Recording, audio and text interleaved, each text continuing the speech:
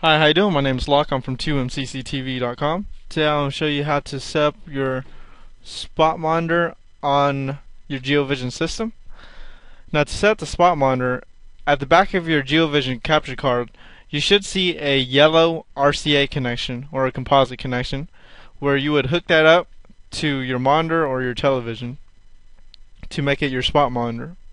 Now what you're going to do inside the software itself is you're going to click on the configure button.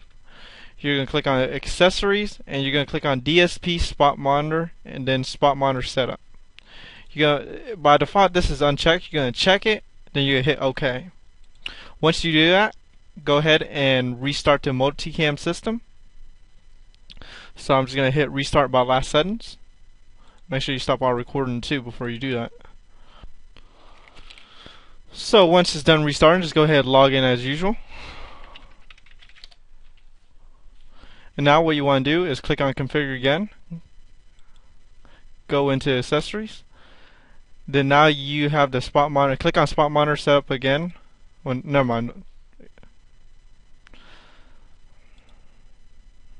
So now what you want to do is click on configure, click on accessories again, then click on DSP spot monitor and go to spot monitor controller.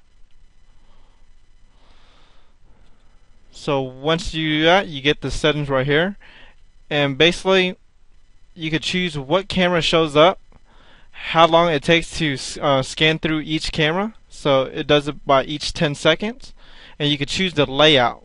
So if you just want single screen, 4 screen, or whatever you want, just choose what your preference is and just change the settings. Make sure when you change the settings, make sure you click apply though.